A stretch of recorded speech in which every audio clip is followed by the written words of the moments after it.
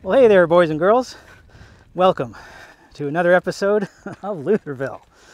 Now, today, the day that I'm recording this video, is March 19th in the year 2016. It is almost 2 years exactly since the very first time that I came out here to Luthorville. So, probably wondering, well, what has happened, pray tell, in those 2 years? Well, good sir, I shall tell you. So, yes, Luthorville is still moving forward, even though it's been 2 years and nothing is built out here yet. But going into this, I knew that this was going to be very time consuming. It was going to be one of the most difficult projects that I've probably ever done in my life. And so I'd never really even set a deadline of like, this is when I'm going to be done. No, it's just like, let's keep moving forward and just kind of see what happens. So, we're still moving ahead. Well, I'm not schizophrenic, it's just me. There's nobody else here. It's just me. I'm moving ahead with this project. It's taken a while. So let me kind of summarize what has happened in the last 2 years. So, March, I come out here for the first time. End up buying the property. Okay, then in the summer of 2014, around July, finally got another job, thank God. So, gainfully employed as of July in 2014. So after that, well, there really wasn't a whole lot for me to do because I needed to simply remain employed so that I could get a loan and build the house and all that sort of thing. So for about the next year, I didn't really do anything with Luthorville and with the project because I couldn't do anything.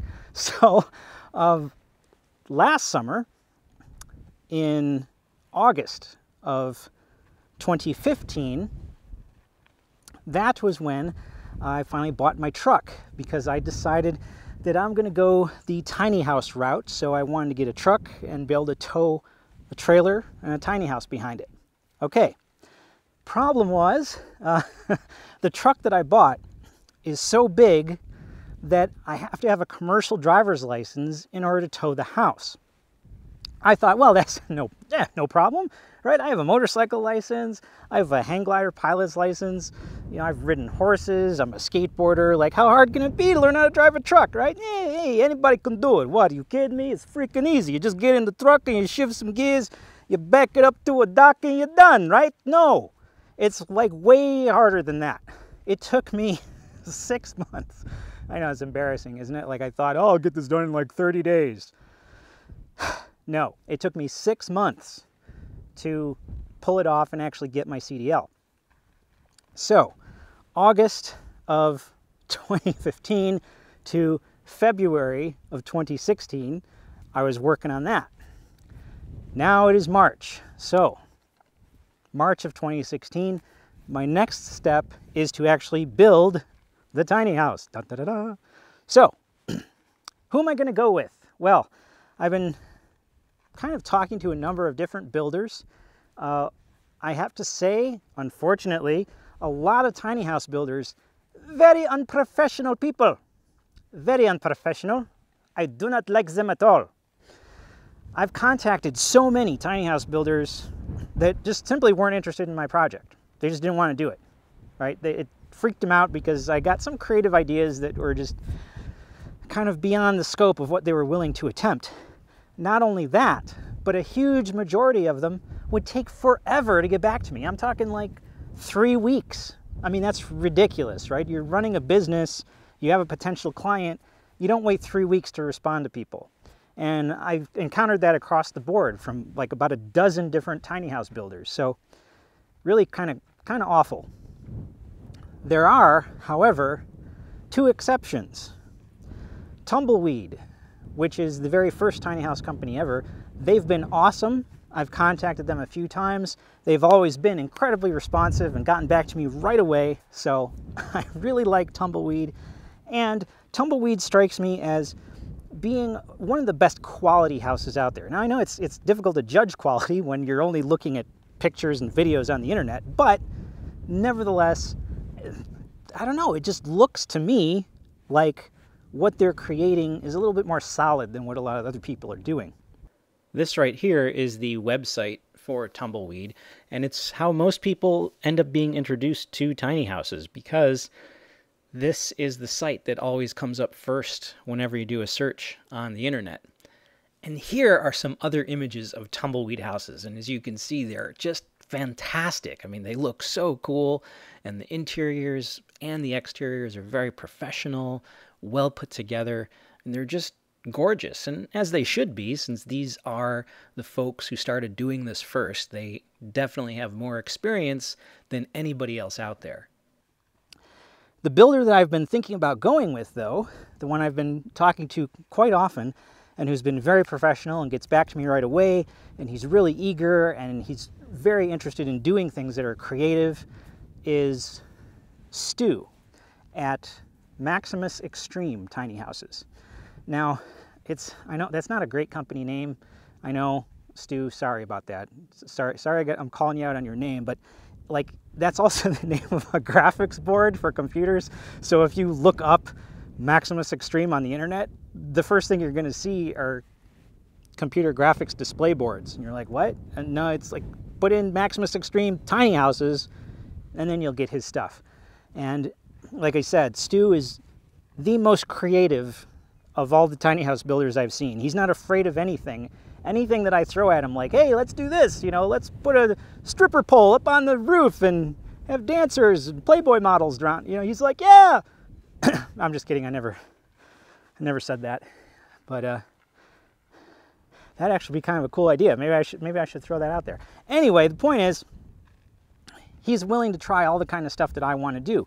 Now, I'm not just coming up with some crazy outlandish ideas because I want to be some eccentric weirdo. I have practical reasons for my requests. For example, I have a motorcycle, so I kind of wanted to have like a garage section like you have in a sport utility fifth wheel RV, right? And no, nobody wants to do that. None of these traditional tiny house builders, that scares the heck out of all of them. They're like, no thanks, don't want to do that project. When I give that idea to Stu, he's like, yeah, let's do it, that'll be awesome, you know? So Stu is very cool because he's willing to do these kind of outlandish ideas and try new stuff instead of just sticking with the same stagnant designs over and over again. Well, see this right here? This is what I'm talking about. See, if you do a search on the internet, Maximus Extreme, the first thing that comes up is motherboards. But you can see right below that, the second one, that is Stu's company, Maximus Extreme Living Solutions, and they're the folks who are building really creative and cool tiny houses. Here are some great examples of their houses. The one up there on the upper left, that one is a steampunk house that was featured on Tiny House Nation. And then you got the caboose looking one in the lower lower right-hand corner. And then on the upper right-hand corner, that's one of the newest ones that he's been working on here in the winter of 2016, and with that cool staircase on the outside. So as you can see, his designs are very different, very creative, and very unique. Zyl Vardos. You know who he is? Ever heard of that company, Zyl Vardos? Zyl Vardos, among tiny houses, in my opinion, he probably has the most beautiful of all the houses. Now, I've actually never contacted Zyl, so I don't know if he's going to be really responsive, but man, his craftsmanship is just incredible. Every one of his houses looks like something out of a fairy tale. I mean, they're like I said, aesthetically speaking, they're the most beautiful tiny houses that are out there. Here are some examples of the Zyl Vardos home made by Abel Zyl. So, I mean, look at them. They're just amazing. Like I said, don't they? They look like something straight out of a fairy tale. They're so cool. They're so different and so creative. They're unlike anything else that anybody else is making out there. So, as I said, aesthetically speaking, these are my favorites. They're just astounding. And right here we have some interiors of these Zyl Vardos homes. Really beautiful. Even the interior lines are really different. You got those really cool circular windows and the nice arches and things like that all over the place. It's not just a bunch of straight lines. It's a very kind of organic feel, and really, really dig what he's doing. So, there you go. There is the update. Now you know why things are taking so long. Now you know what the whole process has been thus far. So like I say, 2 years since I came out here for the first time. Still trudging along, still moving forward, and I hope to have more video updates for you good folks. I got a very small audience as of right now. I've got, I think, 75 subscribers on the internet. Kind of paltry numbers, but nevertheless, I'm very thankful for those of you that do subscribe and that actually care about what it is that I'm attempting to do. So, thank you for watching, and remember, do not follow your dreams. Catch them. I don't know what that dream is that you have. I don't care how disappointing it might have been as you've been working toward that dream. That dream that you're holding in your mind, that it's possible.